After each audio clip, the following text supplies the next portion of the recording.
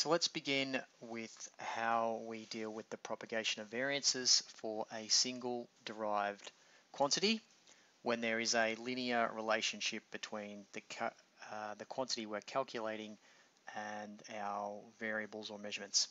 So let's start by considering that we have two normal random variables that are correlated. Now, just before we go any further, just remember that a normal random variable in surveying and geospatial science is simply a measurement in most cases.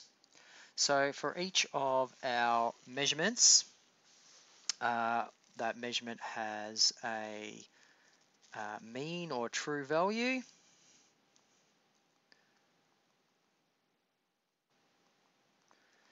and some precision associated with it,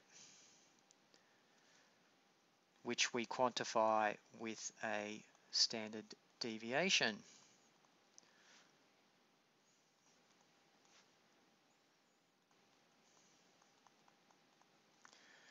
And from that standard deviation, we can calculate another measure of precision known as the variance.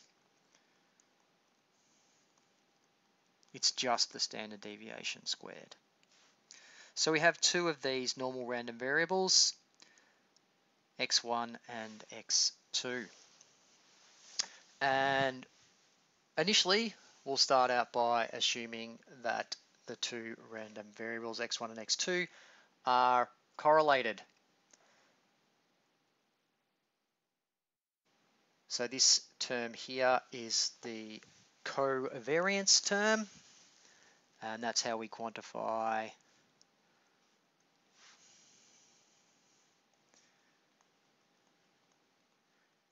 correlation between our two measurements. And we can take that information on the variances and the covariances and turn it into a variance-covariance matrix, which we represent by Vx. You'll notice that this matrix is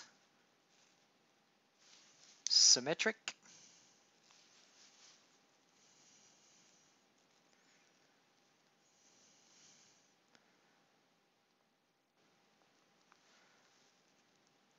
And the terms down the diagonal are positive and will always be positive.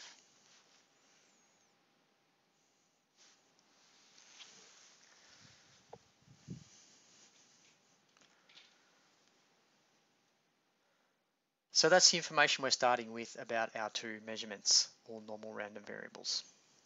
Now, if we were to calculate some quantity here, y, based on a linear relationship of those two measurements, we would express it like this.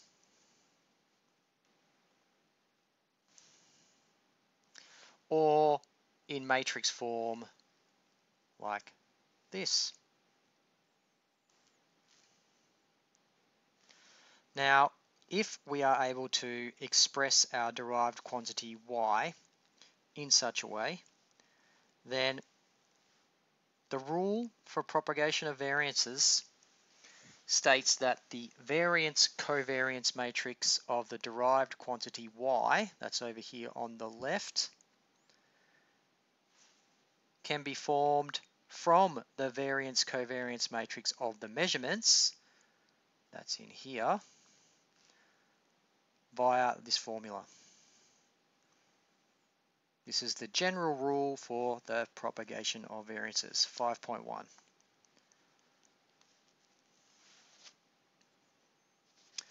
Now, since we only have one quantity, y, the variance-covariance matrix of y is a 1-by-1 matrix, and that simply is the variance of y. So this is a 1-by-1 matrix.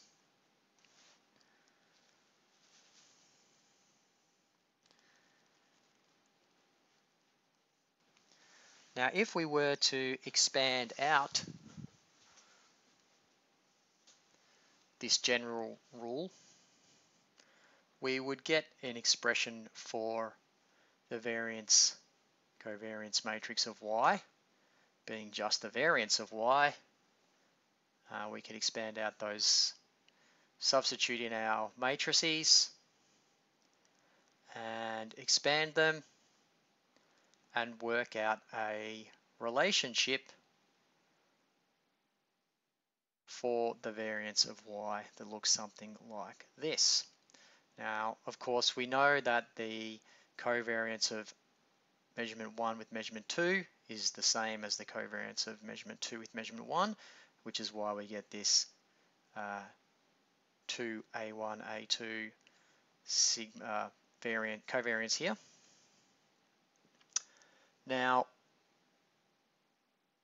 if we were actually dealing with uncorrelated measurements, so x1 is not correlated with x2,